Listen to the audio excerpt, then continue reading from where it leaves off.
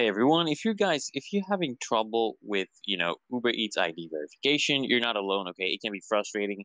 So in this quick guide, okay, this quick video, I will actually walk you through a few steps to help resolve the ID verification issues so you can start delivering or using the app smoothly. So, first things first, guys, you want to actually check your document type and quality, right?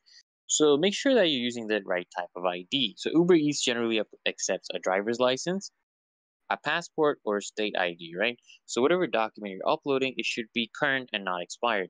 So what you want to do is take a high quality photo.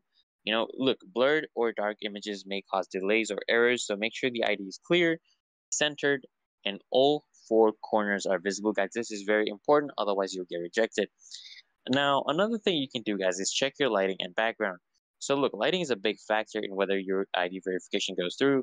You want to take your picture in a well-lit area, ideally in natural light, or use a bright lamp if indoors. So you want to avoid any glare or shadows that can obscure the text. And a plain background, like, for example, a solid colored wall, would actually help keep your ID on the focus and, reducing any chances of the app misinterpreting the image.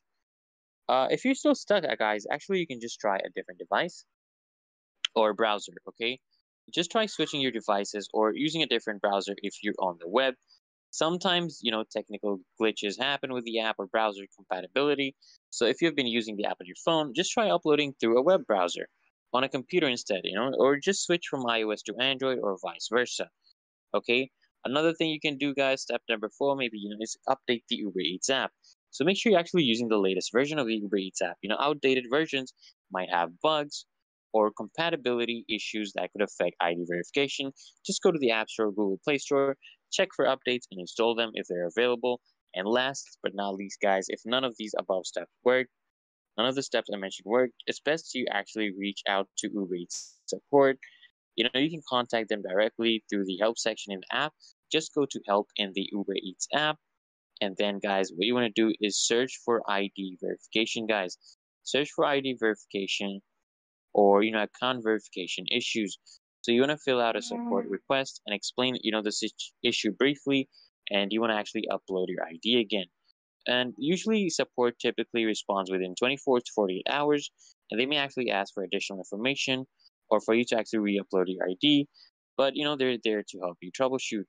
And that's it, guys. Following those steps should help you fix your Uber Eats ID verification issue.